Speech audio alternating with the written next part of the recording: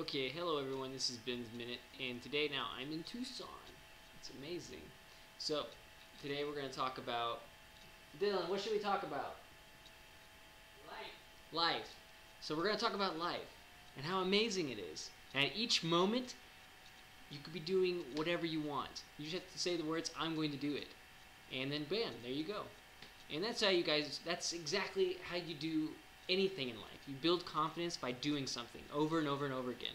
And this is, I know a lot of people say like video games don't do anything for you, but they do a lot of things. And they also build confidence with whatever you're doing at the moment. And you can ask any gamer about doing what he does, and if he or she does it really well, ask them how they did it.